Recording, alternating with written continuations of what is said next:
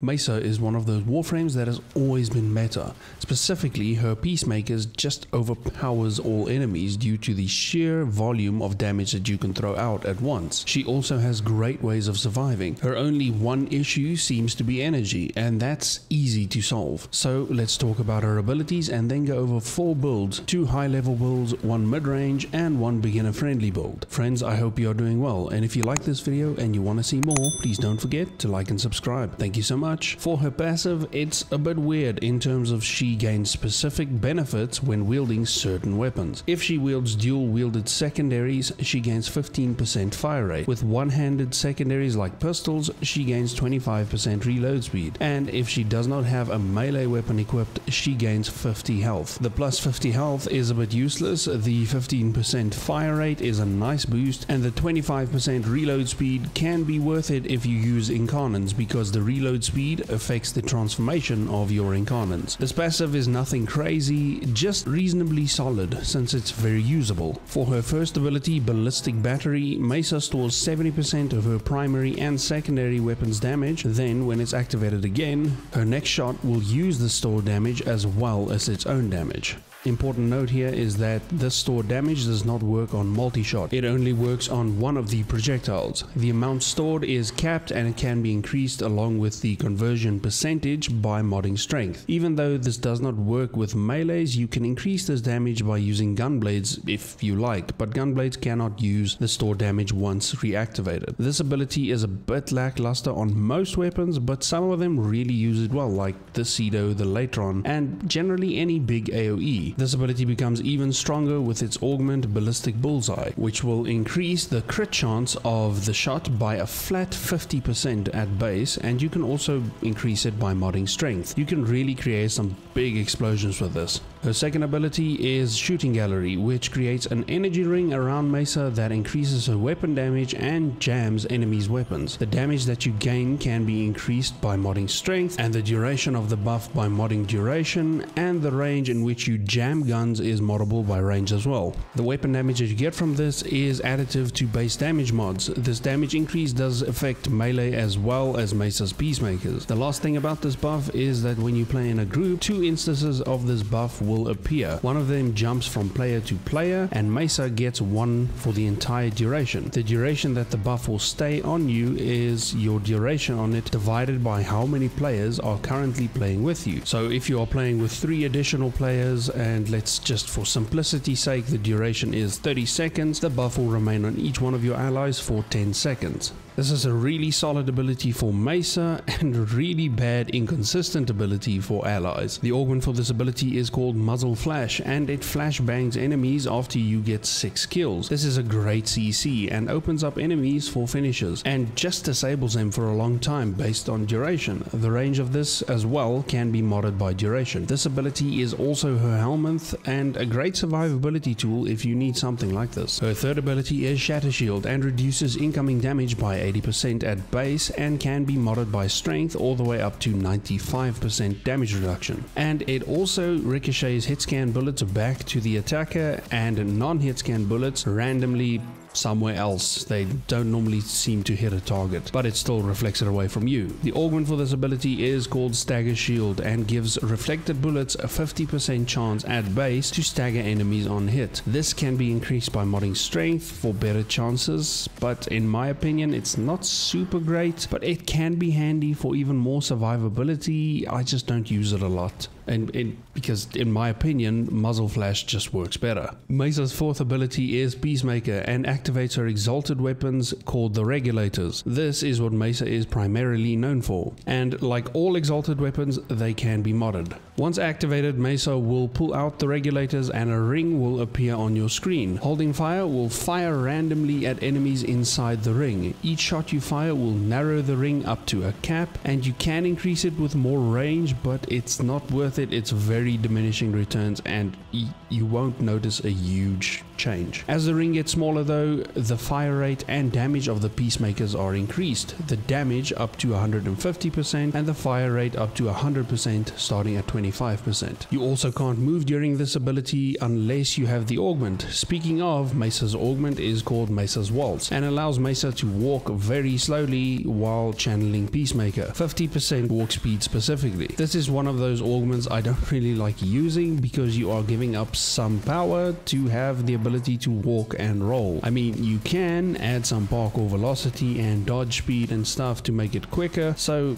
sure, it's very much up to you. I'm personally just not a fan though. So I mean, it almost goes without saying that if you mod her regulators even semi-properly, they are devastatingly strong. One of the strongest abilities in the game, without any question. And that's it for the abilities. Now, a few notes. Mesa has basically two types of builds primarily. One focusing on regulators, this will be 99% of people, and the other focusing on ballistic bullseye. So the two high-level builds will focus on these two, and I will give the build and variations on either helmet abilities or mods, because Mesa truly has a bunch of builds and options that you could go. Now, I'm not gonna go the infamous red crit build trying to just see how gimmicky we can make Mesa, but I'm gonna just do consistent builds. They are strong, they can kill Steel Path, no issues, and they will consistently actually hit orange crits with occasional red crits. But going full red crits is cool and all, but it becomes a bit redundant unless you are planning to kill level cap demos with it, or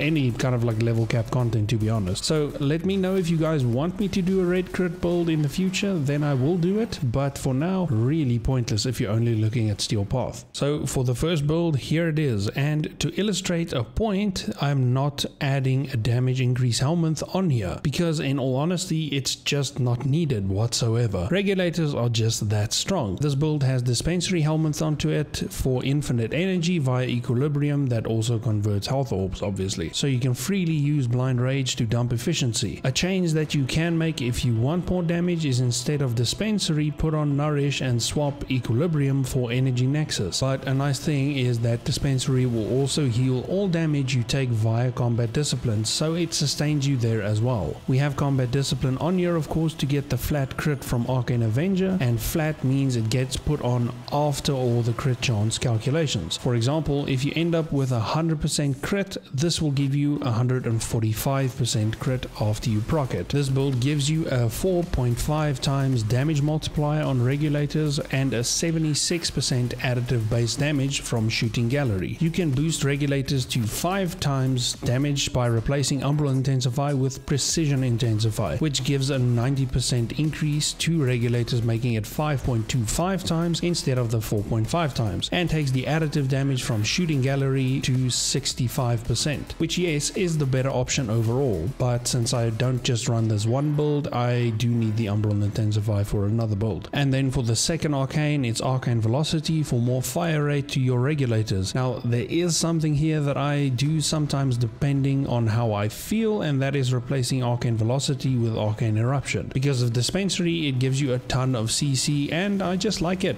but it's less optimal. So yes, you can feel free to replace dispensary with raw or nourish, but again, nothing in Steel Path can stand up to this as it is. On the other hand, if you want shield gating and muzzle flash on here, I'd suggest this build. This takes away narrow-minded, intensify and power drift and replaces it with muzzle flash and range for a nice stun effect. Then with no combat discipline on, you can replace the Arcane Avenger with Molt Augmented to still get the 300% strength. And lastly, you can replace adaptation with Rolling Guard on any of these builds, as that's kind of what I normally run. Now let's jump into the regulators build. For the regulators, I run secondary outburst on my secondary dual weapons. Dual weapons because you get the extra fire rate. Secondary outburst consumes your combo to give you more crit chance and more crit damage, and probably the easiest and most consistent abuser of this arcane is Ceramic Dagger. Yes, I know you can use the Furax Wraith, of course, for the increased fire rate, but I feel again again, it's not necessary at all. So do it if you want to, but I'm sticking with the dagger. So important for the ceramic dagger is the first perk being gun and blade for the initial combo, then modding corrupt charge and covert lethality on it for more initial combo. If you have an initial combo riven, then of course add it here as well. So now when we get 100 kills, which happens very quickly, you will permanently, not counting rivens of course, have 180% extra crit chance and crit damage when swapping to secondaries. So just tap the swap button twice when exiting Peacemaker and get the benefit for 30 seconds. This is refreshable at any time. For the regulators themselves, crit chance and crit damage from creeping bullseye and target cracker, then heat and corrosive for some armor stripping, and I know you might be wondering why galvanized shot. Trust me, these things fire so fast you will absolutely proc status, and at only 2 stacks of this it outperforms Hornet Strike. Hornet Strike giving you 220% base damage, and at 2 statuses only, galvanized shot gives you 240% base damage. And if you are doing higher level content, using this with the Cedo, Epitaph or Ocucor to proc statuses is absolutely the way to go. So if you are only ever sticking to base steel path and don't like this, please replace it with Hornet Strike, no worries. Other than that, just heat and corrosive for armor stripping. If the enemy is for some reason tough to go down, this scales comfortably, so no worries. We will go over a more budget version of the regulators when we get to the mid-range and new builds, but for now this is what I use, and as you can see, this works very well. As a side note, this is also why I consider the Cedo Mesa's best in-slot primary, because exiting regulators, moving to a new area and then doing a secondary fire to prime a group of enemies, then jumping into Peacemaker and wiping them all is just hard to beat. Another change here, if you don't have arcane velocity for your Warframe, I'd also recommend replacing heated charge with anemic agility for fire rate. Lastly, part of this is the companion with the bite and tenacious bond combo for extra crit damage, and for me specifically the Panzer for some viral to make enemies melt. If you don't use the Panzer, a primer could easily replace this, or replace corrosive with viral if you like on the weapon. Heat and viral still one of the best ways to go. If you use sentinels, then it's even easier to get the crit damage buff because of their weapons being able to have weapon crit mods. And that's it. Super solid regulators build, and it will make you not struggle with anything in the steel path or wherever you are. So for the second build, the Cedo works really well. Again, I'm just singing the Cedo's praises with Mesa because it is so good, and it's also because if you fire the empowered glaive, you can quickly activate this ability again to make your empowered glaive build up the stacks again, making you permanently hit huge numbers. Another weapon that works a lot similarly is the Latron, since the projectile stays alive a lot longer than many other weapons. So this is just high strength and huge numbers. If you are worried about energy, then that's where Nourish comes in. If you are not worried about energy because you are running something like the Tome or Zeneric, you can replace this with Raw. We will have to see how severe the Nourish nerfs are before we write it off completely, but this should be more than enough to upkeep this build very easily. Other than that, if you are running Nourish or Tome and don't like the efficiency being this low, replace Blind Rage with Augur Secrets, or even Streamline if you still plan on using regulators as well. This is just a simple fun build that I use with the Cedo mostly, and it's quite comfortable to use when you get used to it. Here's how I upkeep the 100% charge with the Cedo permanently. This is a really strong build and has become my preferred way to play Mesa, to be honest. Now for the mid-range build, this is very simple. Full Umbral set, and I've purposefully put them on the wrong polarities to show you that it still works. This gives you the full damage reduction from Shatter Shield and still gives your regulators a 2.6 multiplier, so it's still solid. And speaking of, here is a nice mid-range build for the regulators. Mid-range still meaning you can do Steel Path like it's nothing. A last note is that if you have the capacity, adding Streamline to Mesa will do wonders for the energy economy. It also should be obvious that with all the builds, I highly recommend the Cedo. Sorry, I bring up the Cedo a lot, but it's not only for easy priming between peacemakers, but also heavy damage for ballistic battery. It's like the perfect weapon for Mesa, let's be honest here. Now for the new player build. Mesa does struggle a bit with survivability in the steel path with something like this, so Luckily, Shatter Shield is at 95% damage reduction just with Intensify, but my recommendation would be that if you reach the Steel Path and you do not have Rolling Guard or Adaptation, just go spam some Arbitrations to get that as soon as you can. Also get some Endo and,